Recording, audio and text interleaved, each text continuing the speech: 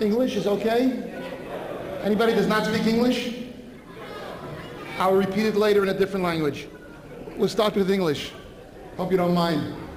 Ich kann reden Jiddisch auch, but ich habe ein paar Zähne in der Back, was ich habe mehr so nach Weiß fallen. Will reden besser in Yiddish, in English. Anyway, we need a little background music over here while I'm telling the story. Many, many years ago. He does it good, no? And so. Very good. And so many, many years ago, when the Yidden lived in a country called the Soviet Union where it was very, very cold. It was freezing cold. You had to wear 45 undershirts. And that was in the summertime. And it was mamish so cold when somebody said, hello, how are you? The words froze in the middle of the air. He said, Baruch Hashem, very well. He had to take out a chisel and chisel the words down and walk over and say, hello, how are you? Thank you. Oh, it's cold now. Wow. And the Soviet Union was a very, very chilly place to be. You ever hear of chili pepper? Soviet Union, that's all they ate, chili pepper. It was freezing. And so one day, now in the Soviet Union, they didn't have a big crowd like this at a Malave Malka.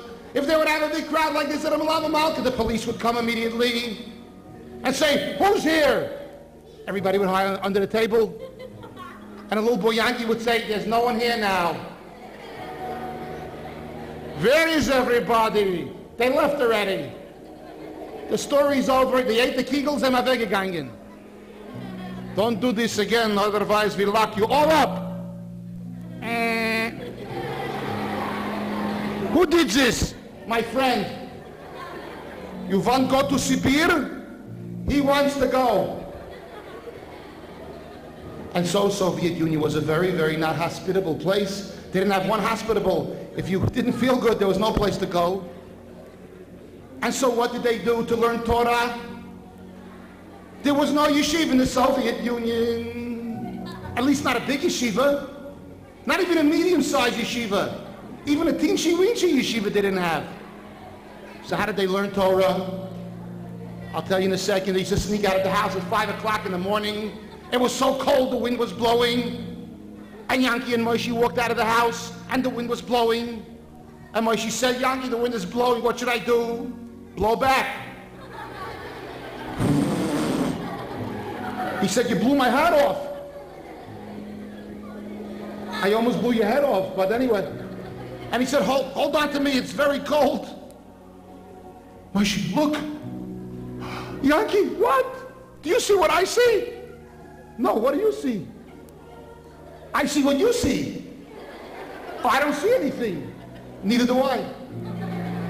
Look, there's a policeman marching around with a big rifle.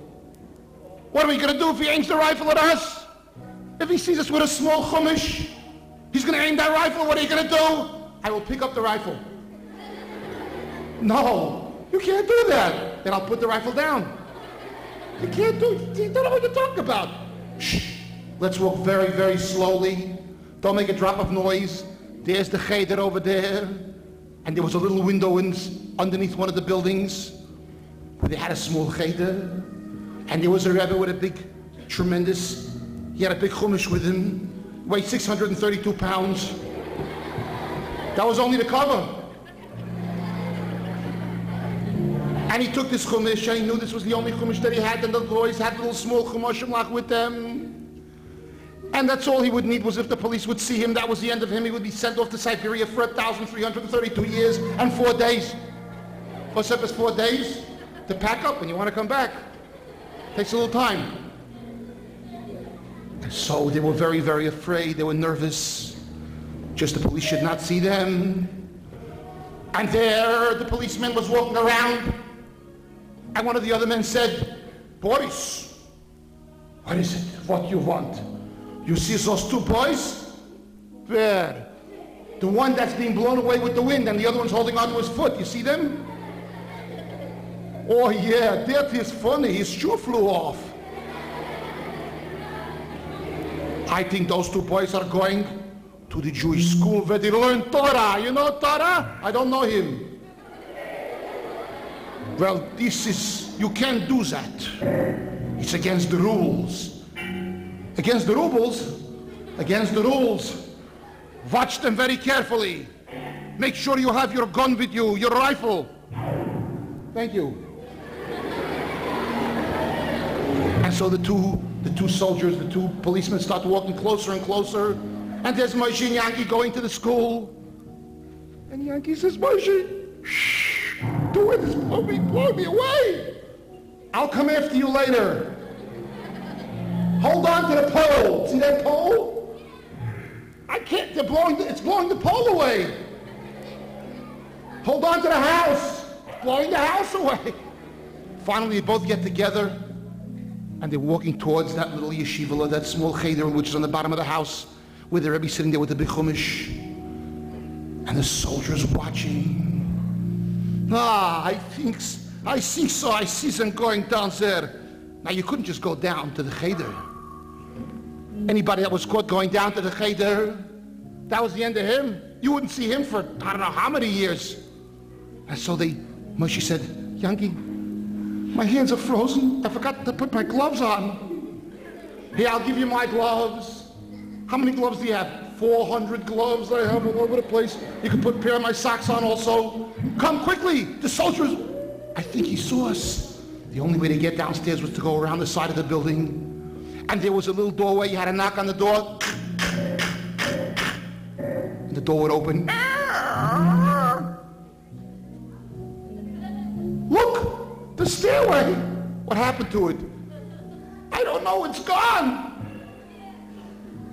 That's because you knocked on the wrong door. That door is where they throw the laundry down. There is the door. Oh! And the door opens up very slowly. And there's the stairway going downstairs. And both boys, they take the small chumash lach. And he says, do you think the soldiers saw us, Yankee? I don't think so, but maybe. And what's going to happen? Don't worry, Moshe. If they send you to Siberia, I'll write you letters every day. I don't want you to write me letters, I'm afraid. Hold on to my hand. And he grabs onto his glove and he starts walking down the stairs. Yankee is leading in front of Moshe's in back. And when he walks down the first stairway, he takes a look. Moshe, are you with me? Moshe, it's your glove. But where are you? He looks up on the top of the stairway. I'm right over here.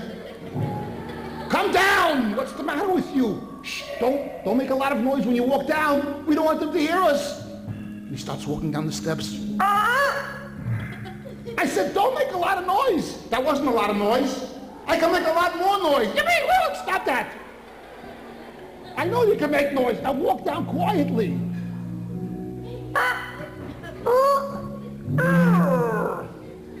What happened? My right foot went into space where my left foot is supposed to be, and my left foot went backwards. Come downstairs, and finally they get to the bottom, and there's the Rebbe waiting for them. And he has that big chumash with him. And they knock. They have to knock 3 times. That's the signal. Knock again. Knock again. No! Now he's going to think we're the police. Good. I always wanted to be a policeman. Come with me. And the Rebbe opens up the door. Now luckily this door, there was a door on the bottom. And there was a door on top just in case somebody was trying to sneak in. And he opened up the top door. And the Rebbe, he had his wonderful long beard. Maybe 2 blocks long. And he said, was so afraid. Just maybe the police had noticed that the boys were going in the back of the house down to the cheder with his small chumash. And he looked out the door. The bottom of the door was closed. The top of the door was open. He said, is anyone there? And Moshe said, Yankee is there. Wait! He closed the door. Meanwhile, the bottom of the door opens up. Both boys sneak in. He opens up the top of the door. Is anybody there? From the back, Yankee says, hello, Rebbe. We snuck in through the bottom. Quickly, get around the table. Please, this week is a very important date. It's the yahrzeit of the Rambam. I have to tell you about the Rambam. And little Yankee says, do you know him personally? No. Rambam lived 800, almost 900 years ago. Oh, you were a little boy then, Rebbe? No. Were you a big boy? No, the Rambam was a great man. He wrote many, many big svarim. Big ones? Like the Chumash that you had? Almost. And today we're going to learn a little bit about him. Suddenly, through the little window on the side, they could see the boots of the policeman walking around. Are you all right? Yeah. I mean, he has a cold. He has a flu. He's fluing around all over. And he says, oh, Rebbe. Goes over to the Rebbe, and the Rebbe has only one big chumash, and the little boys have that small chumashim lach. That's all they need? That the policeman should see them? No, that's it. And they see the big boots of the policeman by the window. And Moshe says, Moshe, like a little boy, Yankee's a little bigger. Moshe says, look, somebody left his boots outside. No, that's not just boots. There's something inside those boots. A pair of socks. No, there's a policeman in there. Hey, you can take them off if you want. Shh, stop talking. The Rebbe says, boys, there's maybe 5, 8 boys in the class. Everybody, shh, don't make a sound. Hide under the table. Some boys go quietly into the closet. I'll go on the side over here where the big desk is, and we'll make believe there's no one here. Suddenly they hear the footsteps of the soldiers walking down the stairs.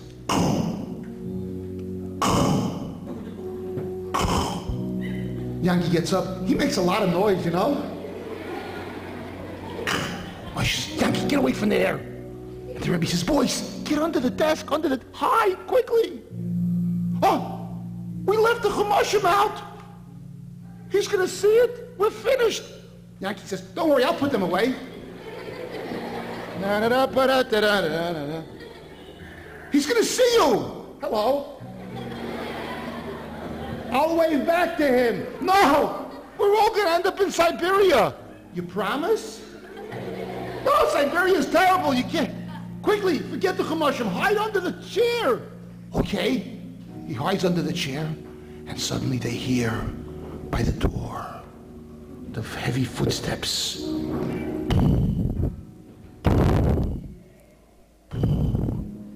Oh no. He knows we're here. What are we going to do now? They're going to catch us learning Torah. We're finished. When Yankee says, boy, those boots make a lot of noise. And he hears a knock on the door. Open up this door. I don't want to. Don't say that. I do want to. Yankee, go away, go under the table. I already went under the table. How long do I have to stay under there? Till he goes away, please. Yankee gets up. He's only 4 years old, 5 years old. He says, my Rebbe said you should go away. And suddenly he hears, again the door is being knocked on. Open up this door, Knau. Knau, don't you speak Russian? What's wrong with you? And he says, I don't want to open a door, Knau. Yankee says, Moshe says, Yankee, Don't you understand? If they come in here, we're finished. Go away from the door. Okay, I got a great idea. What are you gonna do? Shh. He pulls out of his pocket something that he always keeps, his mother always gives him, just in case he gets into trouble. A string that you tie around your finger. Why you do that, nobody knows. His mother says, in case you're in trouble and you forget where you are, tie the string around your finger. And what'll happen then? You'll know where your finger is. So he takes the string out and he goes over to the door, and by the door there are two like nails sticking out. So he ties a string around one nail, then he takes it over to the other string, ties it around the other nail, and the soldier says, "You don't open now the door, we break in the door." Ha, let's say you do it. And we come running in, we arrest everybody. I want to see you try it. And the poor Rebbe is so shivering. Oh, why did I let him into this class? He's a little baby, he doesn't know what's going on, he's only making trouble. And now the Rebbe says, okay, everybody please go into the closets and let's all say Tehillim. Let's hope that they don't chop us, they don't catch us. Remember, Shah Malais Imamad.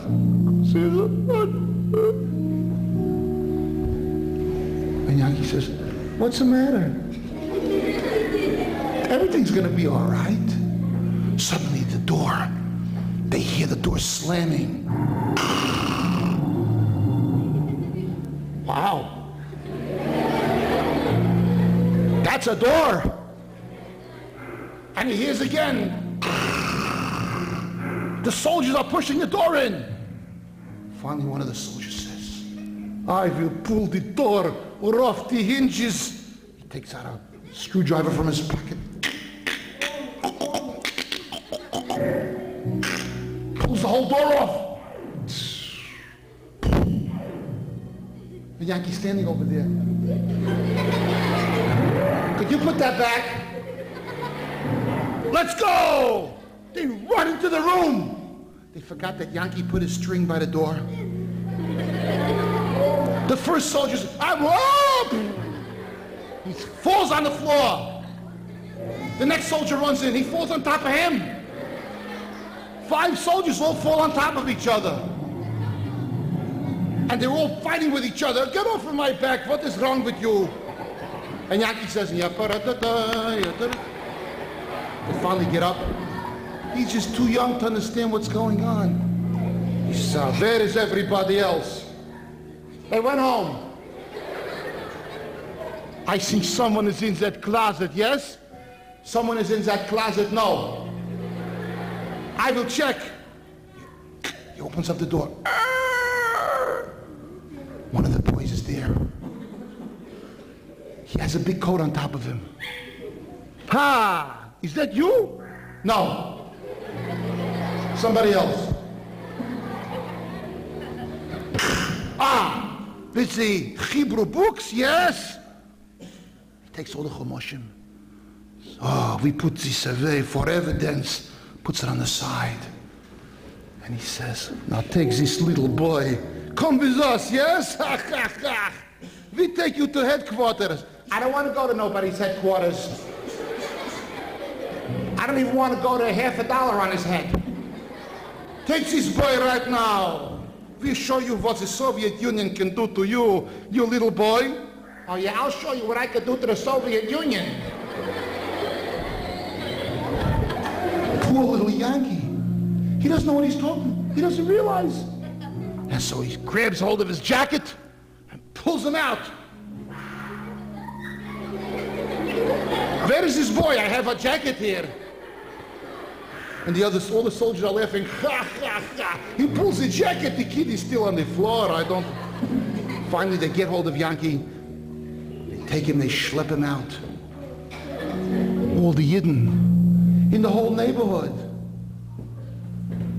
they heard that the soldiers had found out where the cheder was. And little Yankee was not such a bright kid. They got him. And the father says, where's Yankee? I knew I shouldn't have let him go, but he wanted to learn Torah so much I couldn't stop him. He kept hanging on to his brothers. undershirt the whole time. I couldn't stop it. What am I going to do now? And he sees there's 5 big soldiers are walking with one little Yankee. They're holding him up. Yankee, what's happening? Hi, Pa. I'm going with these people. Oh, no, don't take him. Take me. No, I want to go. You don't understand. They're going to take you away. Maybe I'll never see you again. Really? No, please don't. And Yankee's mother comes out. She's crying. Oh, no, my son. She has a big towel. She's mommy. Oh, no. She's squeezing that out in Niagara Falls. Oh, no, what's going to be? What are you doing? And the soldier says, we're sorry. This boy come with us. He was doing a mitzvah, learning Torah. We don't let this happen here in the Soviet Union, where it is the paradise, the happiest place in the world, yes? And the father says, hey, yeah, so happy here. But please let my son go. He doesn't know any better. I'll never let him do it again. The soldier takes Yankee to the back. He tells the other soldiers, you will wait here. I will deal with this troublemaker. Come with me. He takes him to the back of the room, in the backyard. And Yankee's father says, what's going to be, Moshe? What's going to happen? I don't know. That soldier looks pretty mean to me. He has this big giant rifle. And all the Yidden are standing around. The ones who didn't want to admit they were Jewish, a lot of them. A lot of them are looking out the window. One lady opens up the window. Will you go away from here? What are you doing in the backyard? Go inside, lady. I'll take care of us here. And Yankee says, hi, Mr. Schlakowitz, how are you? Quiet. Nah, I will have to shoot. You don't have to. Stand over there. Over here, over there. Bye-bye. Wait. I said, stand over there. I already stood over there. Now I'm going home. Stand over there. I have this big rifle. Oh, how nice. You know what I could do with this rifle?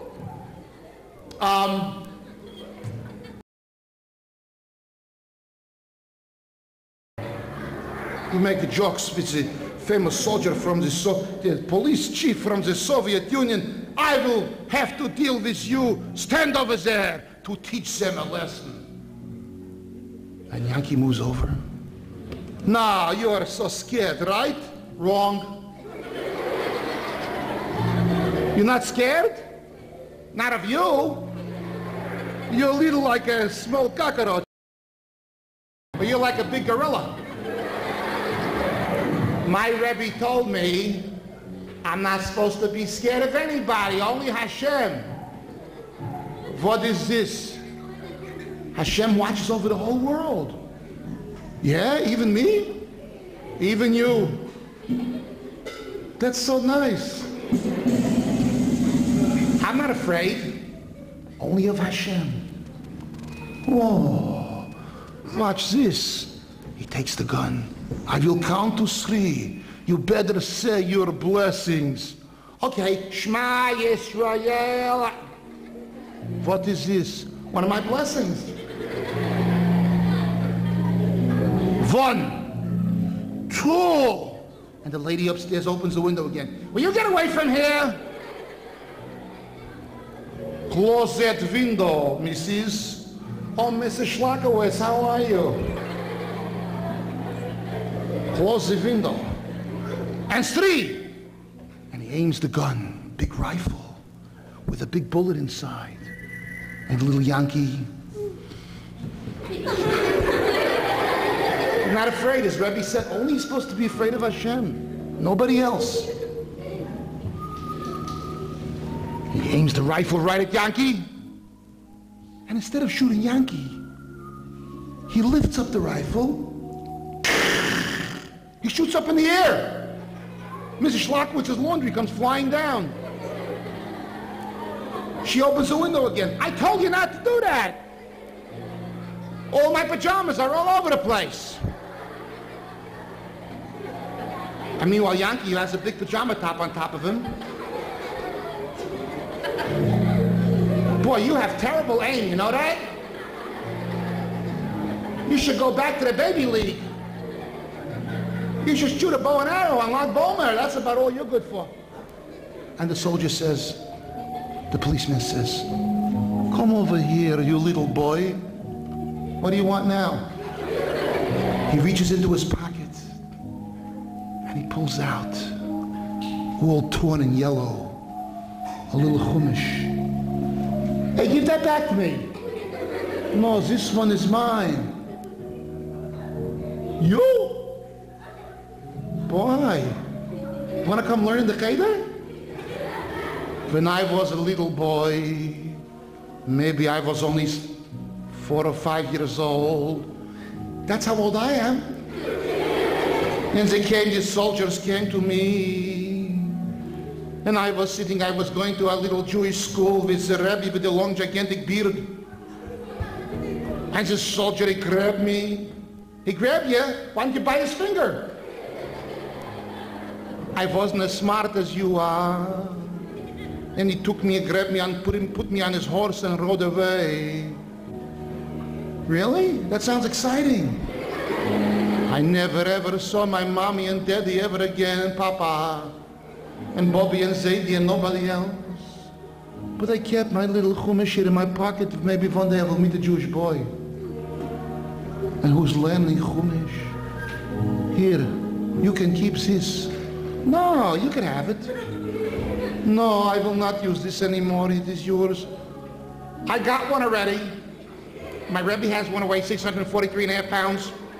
That's only the cover. Why don't you come with us? You could become a frum Yid. I don't know if I could do this anymore. Goodbye. Don't tell anyone I let you go. And the policeman turned around and walked out to where the other policemen were waiting for him. Well, you shot this boy, huh? You are so brave. You are a numbskull.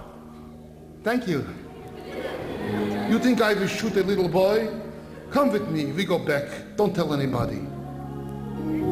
You'd let him go? Shh, quiet. Don't tell anybody, don't tell the chief of police what I did. Come with me, we have to go somewhere. He grabs the other policeman. Come. You two, come on. He grabs all of them, let's go. They go away. And the little boy comes back around and his father heard the shot. He's standing there crying. No, what did they do? My little boy, Yankee. Yankee comes out. Hello, Papa. Oi, they shot him. Papa, they missed. And the mother's crying. Oh, I was such a good boy, the best boy I ever had. She says, what about me? You're pretty good too. And Yankee says, Papa, it's me. No, they shot you. I won't ever see you again. You're going to see me again. They missed. He had terrible aim, that soldier, that policeman. No, you're finished. You're gone. You're on the next world. You're not here anymore. Oh, yeah? It feels like I'm here right now. And the father turns and he says, if I could only see him one more time, I would never patch him again. He's such a good boy. You promise? I would never say he's not. I would kiss him and hug him every day. You promise? He's so good. Only wanted to do good things. When was that? And Yankee, is that you? Maybe. It feels like me. Yankee, come over here. Don't ever do that again. I'll pat you so hard But Papa, you said you're not going to touch me. I was only kidding. That was before. And the mother says, she's crying with a towel, squeezing out the towel. Never, my little boy, my tatala. Hello, Mama. Why are you squishing the towel? Because I'm crying. My little boy, why did it have to happen to him? It's a good thing it never happened to him. My little boy, I loved him so much, I would get him anything he wants. Even a big chocolate cake? Even a big chocolate cake. I'll take one right now. I would give him a... You're here. No, I'm there. Except I went from there and I got here. But how did you get here if you were there? I thought he shot you. He shot me, but he thought I was up there somewhere. He hid Mr. Schlakowitz's laundry instead.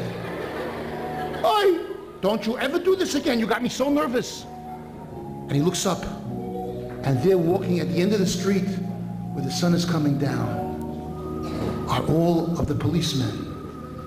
And the one policeman, the one that used the rifle, he has his hand in his pocket, pulls out the chumash, and he waves to Yankee. Yankee says, bye-bye.